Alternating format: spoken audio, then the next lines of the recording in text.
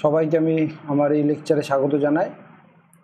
আমি যে বিষয়টা নিয়ে কন্টিনিউ করছিলাম সেটা হলো আইগেন ভ্যালু এবং আইগেন ভেক্টর। তো আমরা লাস্ট লেকচারে দেখেছিলাম কি করে আইগেন ভ্যালু আর আইগেন ভেক্টর কম্পিউট করতে হয় ফর এ গিভেন ম্যাট্রিক্স। তো আজকে আমি আরেকটু ডিটেলসে যাব বিষয়গুলো নিয়ে। আমরা কিছু ডেফিনেশন শিখবো এখানে, তো যেমন একটা হলো আইগেন স্পেস, তারপরে অ্যালজেব্রিক মাল্টিপ্লিসিটি কি, জিওমেট্রিক মাল্টিপ্লিসিটি কি, এই যে টার্মগুলো এগুলো কি আমরা দেখব। তারপরে দেখব যে ধরো একটা আইগেন ভ্যালু তোমার আছে 1, তো সেক্ষেত্রে সেই 1 হোক 2 হোক যেই হোক, যে আইগেন ভ্যালু আছে তার কারেসপন্ডিং কতগুলো ইন্ডিপেন্ডেন্ট আইগেন ভেক্টর আছে। তাহলে আমি আবার রিপিট করি কোশ্চেনটা। ধরো তোমার কাছে একটা আইগেন ভ্যালু আছে, সেটা রিপিটেড হোক বা নন রিপিটেড যাই হোক না কেন, যদি রিপিটেড হয় তাহলে ওই আইগেন ভ্যালুর কারেসপন্ডিং তোমার কাছে কতগুলো ইন্ডিপেন্ডেন্ট আইগেন ভেক্টর আছে। ধরো কোনো একটা আইগেন ভ্যালুর দুটো কপি আইগেন ভ্যালু, ধরো 1টা 2বার আছে, মানে তুমি যখন ক্যারেক্টারিস্টিক পলিনোমিয়াল বের করবে তখন তুমি দেখলে ল্যামডা মাইনাস 1 স্কোয়ার এলো, মানে ল্যামডা কতবার অকার করবে, ল্যামডা 1টা কতবার অকার করবে, 2বার। এইবার 2বার অকার করলে আমরা কি দুটো ইন্ডিপেন্ডেন্ট আইগেন ভেক্টর পাবো না একটা পাবো? তো এই সমস্ত কোশ্চিন আজকে আমি ডিসকাস করবো ডিটেলসে। তো আর একটা কথা বলে রাখি যে এই যে নোটটা আমি স্ক্রিনে তোমরা দেখতে পাচ্ছ সেটা আমার বানানো না, এটা আমি ইন্টারনেট থেকে কালেক্ট করেছি। আমার হাতে একটু সময় কম ছিল, তো এটার ক্রেডিট যে করেছে ওনারা, আমার না। এবার আমি ডেফিনেশন দেখে নিই। ডেফিনেশন অফ আইগেন স্পেস তোমরা স্ক্রিনে যেমন দেখতে পাচ্ছ, তুমি হাইলাইটেড জায়গায় ডেফিনেশনটা দেখো। আমি সব জিনিসগুলো বলবো না এখানে, আমি যেগুলো বলবো সেখানে তোমরা কনসেন্ট্রেট করো। বলছে if capital A is an n cross n matrix and lambda is a scalar, lambda eigen space of A বলতে আমরা কি বুঝবো না একটা সেট, সেটা কি না কালেকশন অফ ভেক্টর, তোমরা ভি তার উপরে অ্যারো না দিলেও চলবে, collection of vector V such that AV equal to lambda v। বোঝা গেল? তার মানে কি আইগেন স্পেস মানে কি সেই সমস্ত ভেক্টরের collection of all those V such that AV equal to lambda v। এইবার বোঝা গেল? তার মানে কি অ্যাকচুয়ালি এগুলো আইগেন যে ভেক্টর তারই কালেকশন, তার সাথে কি ইউনিয়ন আছে, জিরোটা ইনক্লুডেড আছে। আইগেন ভেক্টরে আমরা জেনারেলি জিরোটা এক্সক্লুড করি, তো এখানে জিরোটা এক্সক্লুড করা নেই। তাই এই জন্য বলেছে so the non zero vector in E lambda R exactly the eigen vector of A with eigen value lambda. বোঝা গেল? কারণ জিরোটা আইগেন ভেক্টর হতে পারে না, তার মানে প্রত্যেকটা নন জিরো ভেক্টর যেহেতু এই যে কন্ডিশনটাকে স্যাটিসফাই করছে, তাহলে প্রত্যেকটা আইগেন ভেক্টর তার কারেসপন্ডিং আইগেন ভ্যালুকে ল্যামডা, তো এই ল্যামডার কারেসপন্ডিং প্রত্যেকটা ভিকে আমরা কি বলতে পারি আইগেন ভেক্টর, যদি ভিটা নন জিরো হয়। বোঝা গেল?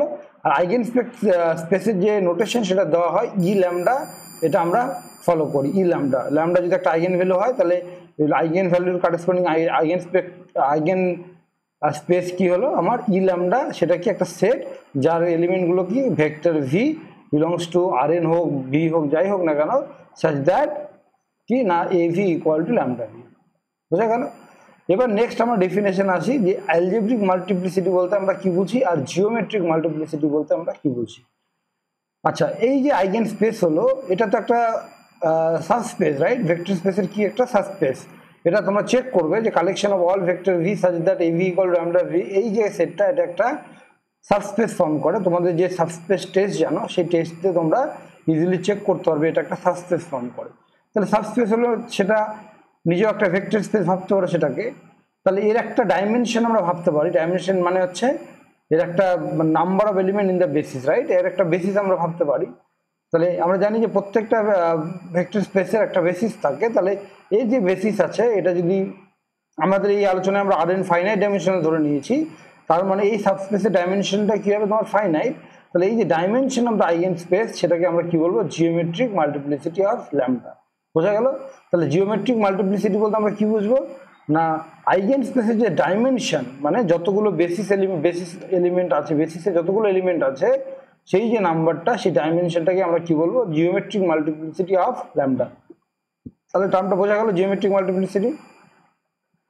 এবার আরেকটা টার্ম হচ্ছে অ্যালজেব্রিক মাল্টিপ্লিসিটি বলতে আমরা কি বুঝবো না algebraic multiplicity of an eigen value বলতে আমরা বুঝবো multiplicity of the root lambda. বোঝা গেল? তাহলে অ্যালজেব্রিক মাল্টিপ্লিসিটি মানে আইগেন ভ্যালুটার, মানে যে আইগেন ভ্যালুটা আছে তার কত ঘাত, বোঝা গেল, মানে সেটার মাল্টিপ্লিসিটি কত যখন তুমি ক্যারেক্টারিস্টিক ইকুয়েশনে অ্যাজ এ রুট হিসাবে দেখবে। তাহলে একটা এক্সাম্পল দিয়ে বললে তোমরা আরো সহজে বুঝতে পারবে।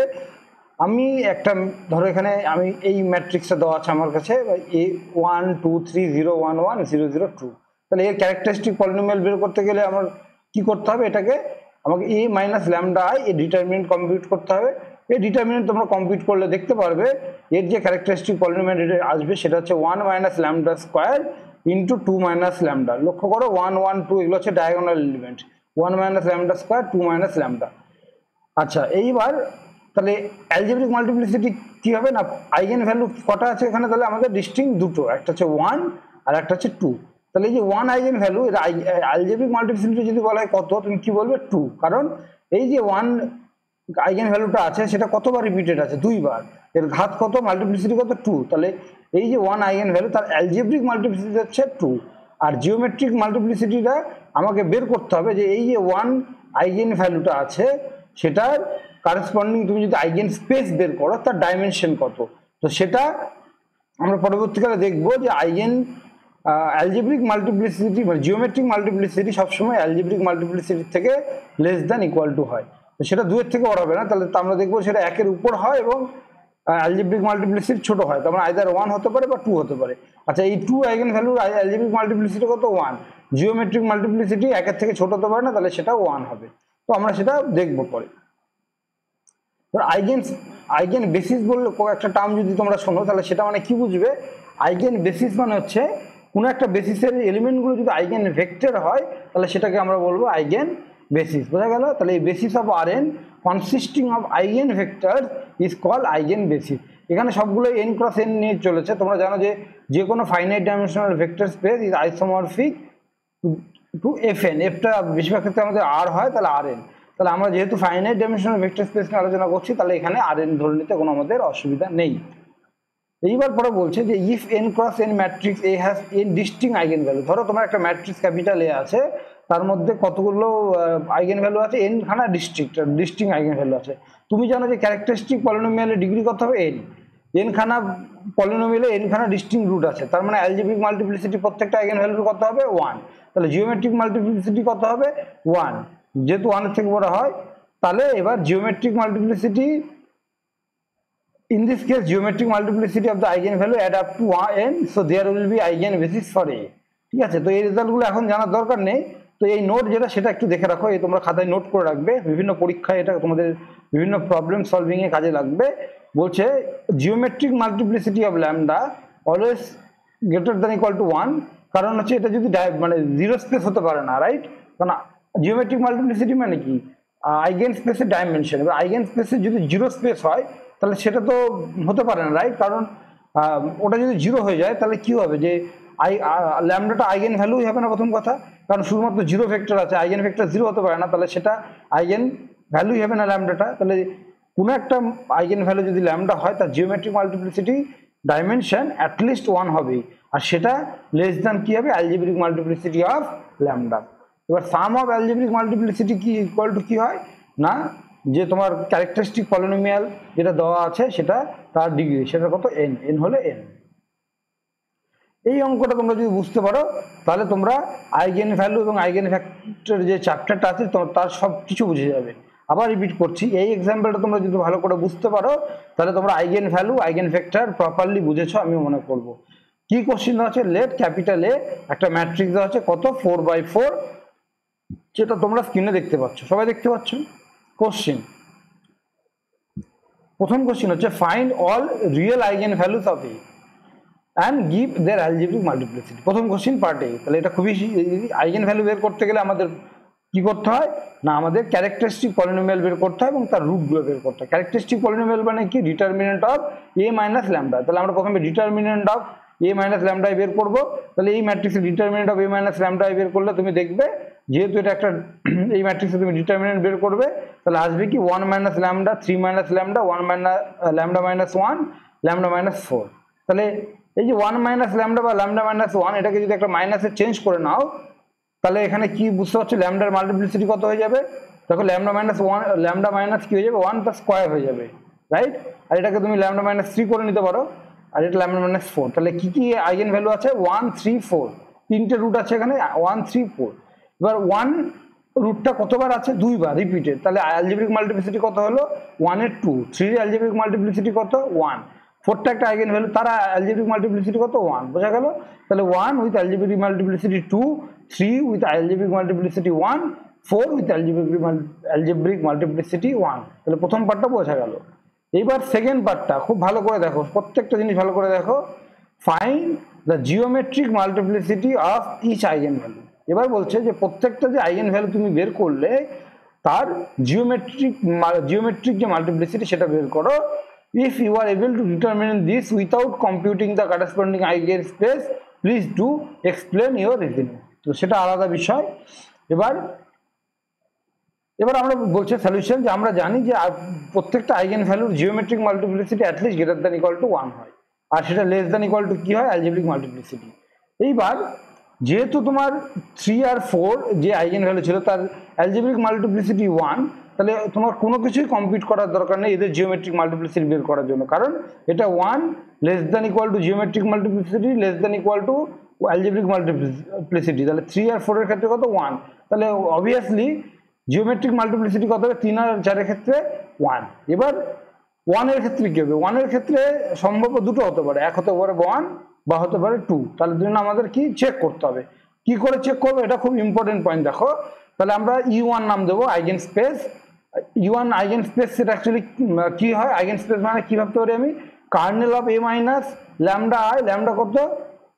1। তাহলে এখানে এই যে A মাইনাস আই এর কার্নেলটাই তো অ্যাকচুয়ালি E1।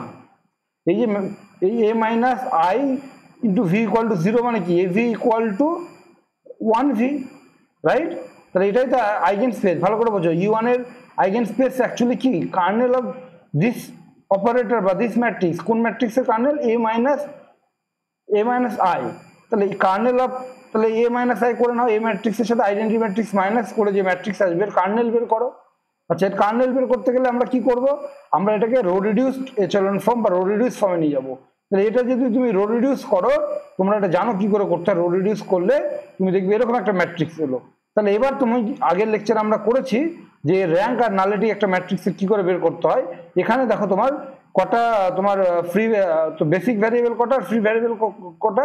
এটা দেখো, এটা হচ্ছে একটা বেসিক ভ্যারিয়েবল, রাইট? তারপরে এটা একটা বেসিক ভ্যারিয়েবল, ঠিক? তারপরে আর কি আছে বলো? তারপরে এটা একটা বেসিক ভ্যারিয়েবল দেবে তোমার। তাহলে এখানে কতগুলো বেসিক ভ্যারিয়েবল আছে? 3টে। আর ফ্রি ভ্যারিয়েবল কি? তাহলে একটা। আবার অন্যভাবে তুমি ভাবতে পারলে, অন্যভাবে যদি দেখো, তাহলে এখানে একটা 0 রো আছে লাস্টে। আমরা এটাও আগের ক্লাসে বলেছিলাম যে র্যাঙ্ক বের করার জন্য অনেক রকম ক্রাইটেরিয়া আছে। তাহলে সেই ক্রাইটেরিয়াগুলো ইউজ করলে আমরা সব দিক দিয়ে দেখবো যে A মাইনাস আই এর র্যাঙ্ক কত হবে? 3। তাহলে নালিটি মানে kernel of A minus I যেটা হচ্ছে তার ডাইমেনশন কত হবে? এর যে নালিটি সেটা হচ্ছে ডাইমেনশন, মানে dimension of kernel of A minus I, right? তাহলে সেটা হচ্ছে 1। সে কোথা থেকে পেলাম এটা? আমি র্যাঙ্ক নালিটি থিওরেম থেকে বলতে পারি এটাকে আমি। র্যাঙ্ক নালিটি থিওরেম তো এটাই বলে, তাই তো? Rank plus nullity equal to dimension of V। এখানে R4 থেকে R4 দেওয়া আছে। Therefore eigen value 1 have geometric multiplicity কত? 1। তাহলে এই জিওমেট্রিক মাল্টিপ্লিসিটি কত? 1। বলছে is there any eigen basis for A? এটা আবার বোঝার চেষ্টা করো। বলছে যে এর কি আইগেন বেসিস আছে? বলছে যেহেতু geometric multiplicity of the eigen values add up to 3 not 4, there is no eigen space. তার মানে কি বলছে? অ্যান্সারটা আমরা রিজনটা জানি না, কিন্তু এটা বললো যে জিওমেট্রিক মাল্টিপ্লিসিটি গুলোকে যদি যোগ করো, তাহলে প্রত্যেকটা জিওমেট্রিক মাল্টিপ্লিসিটি কি হচ্ছে? আইগেন ভ্যালু 1 1 করে। তাহলে 3টে আছে, তাহলে 3টা যোগ করলে 3 হচ্ছে। কিন্তু আইগেন বেসিস যদি থাকতে হয় তাহলে তোমার কটা দরকার? তোমার ইন্ডিপেন্ডেন্ট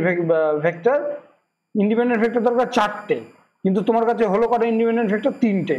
তার মানে এর কোনো আইগেন বেসিস নেই। মানে যেগুলো তোমার আইগেন ভেক্টর যে একটা কালেকশন যেটা বেসিস হতে পারতো, এরকম কোনো সম্ভাবনা এখানে নেই। তার মানে এর কোনো আইগেন বেসিস এক্সিস্ট করবে না। তাহলে খুব ইম্পর্টেন্ট একটা এক্সাম্পল, বারবার দেখবে। তোমাদের ডাউট থাকলে লাইভ ক্লাসে আমি আবার ডিসকাস করবো এটা। এই একটা এক্সাম্পল তোমরা যদি বুঝতে পারো, তাহলে আইগেন ভ্যালু আইগেন ভেক্টর তোমাদের ক্লিয়ার হয়ে যাবে চ্যাপ্টারটা। এর পরের যেটা এক্সাম্পল বলেছে, find the characteristic polynomial of A, যেখানে একটা 2x2 ম্যাট্রিক্স আছে ABCD। What can you say about the eigen value of A? Eigen value ব্যাপারে তুমি কি বলতে পারো? তাহলে বাই ডেফিনেশন আইগেন ভ্যালু মানে characteristic polynomial determinant of a minus lambda a। এখানে বের করলে তুমি দেখতে পারবে ডিটারমিনেন্টটা কি আসবে, lambda square minus a plus D lambda plus ad minus bc। তাহলে চমৎকার ভাবে দেখো একটা ফর্ম আসলো, এটা কি না 2 ডিগ্রির একটা পলিনোমিয়াল আসলো, যেহেতু আমি জানি 2/2 ম্যাট্রিক্স, তাহলে 2 ডিগ্রি পলিনোমিয়ালই আসার কথা ছিল, কিন্তু এটা একটা দ্বিঘাত সমীকরণ। যে ল্যামডার কোএফিসিয়েন্টটা লক্ষ্য করে a প্লাস ডি কি দেখো ট্রেস হবে ম্যাট্রিক্স কি না যেগুলো ডায়াগোনাল এলিমেন্ট তার যোগফল। তাহলে a প্লাস ডি কোথায় ছিল, ডায়াগোনাল, তাহলে ডায়াগোনাল এলিমেন্টের যোগফল এলো হচ্ছে তোমার ল্যামডার কোএফিসিয়েন্ট। আর ad মাইনাস বিসি কি ম্যাট্রিক্সটা ডিটারমিনেন্ট, তাহলে ডিটারমিনেন্ট কোথায় এলো, কনস্ট্যান্ট টার্মে, তাহলে এটা কি হলো ল্যামডা স্কোয়ার মানে স্ট্রেস হবে ল্যামডা প্লাস ডিটারমিনেন্ট হবে। যে কোনো ক্ষেত্রে এই জিনিসটা ট্রু হয়, মনে রাখবে এটা সবসময়, তোমাদের অঙ্ক করার ক্ষেত্রে কাজে লাগবে, বিভিন্ন কম্পিটিটিভ এক্সামে এটা এই রেজাল্টটা কাজে লাগবে।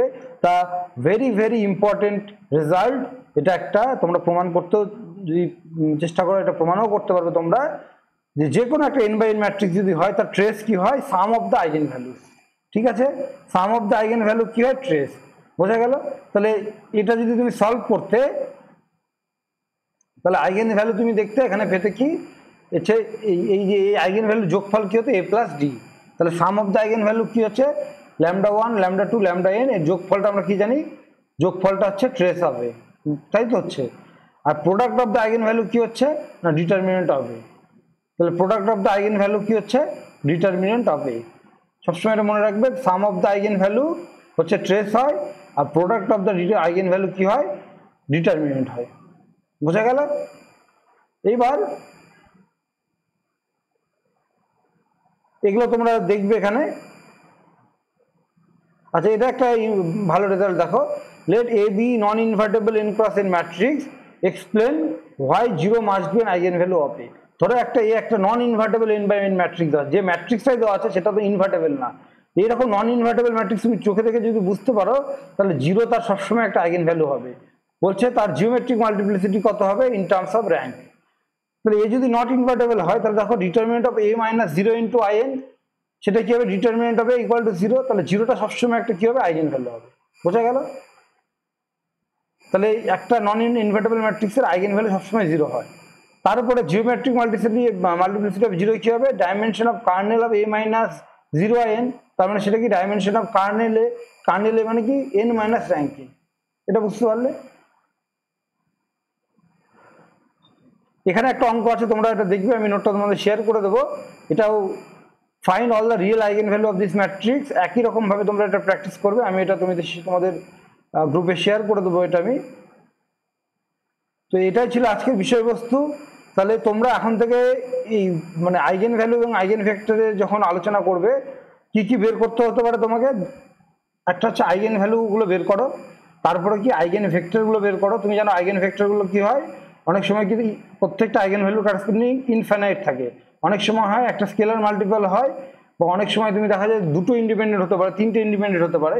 এই যে কতগুলো ইন্ডিপেন্ডেন্ট আইগেন ভ্যালু থাকবে, সেটা কে ডিটারমাইন করবে, সেটা ডিটারমাইন করবে হচ্ছে ওই আইগেন ভ্যালুর করেসপন্ডিং যে আইগেন স্পেস আছে তার ডাইমেনশন কত বেরোবে। বোঝা গেল? তাহলে একটা আইগেন ভ্যালু করেসপন্ডিং কতগুলো ইন্ডিপেন্ডেন্ট আইগেন ভেক্টর পাবে, সেটা কে ডিটারমাইন করবে, সেটা হচ্ছে আইগেন স্পেসের যে ডাইমেনশন আছে, সেই ডাইমেনশন যেটাকে আমরা জিওমেট্রিক মাল্টিপ্লিসিটি বলি, সেটা ডিটারমাইন করবে। বোঝা গেল? তাহলে তোমাকে জিওমেট্রিক মাল্টিপ্লিসিটি অনেক সময় বের করতে হতে পারে। এইবার তোমার আইগেন বেসিস আছে কিনা তোমাকে জিজ্ঞাসা করতে পারে। আইগেন বেসিস কখন থাকবে, তুমি যদি যে তোমার অ্যালজেব্রিক মাল্টিপ্লিসিটি আছে সেই তুমি যদি জিওমেট্রিক মাল্টিপ্লিসিটি পেয়ে যাও, অর্থাৎ অ্যালজেব্রিক মাল্টিপ্লিসিটি ইকুয়াল টু যদি জিওমেট্রিক মাল্টিপ্লিসিটি হয়ে যায়, তাহলে তোমার আইগেন বেসিস এক্সিস্ট করবে। বোঝা গেল? তারপরে তোমাকে বলতে পারে যে তোমার এখানে যেমন করেছিল যে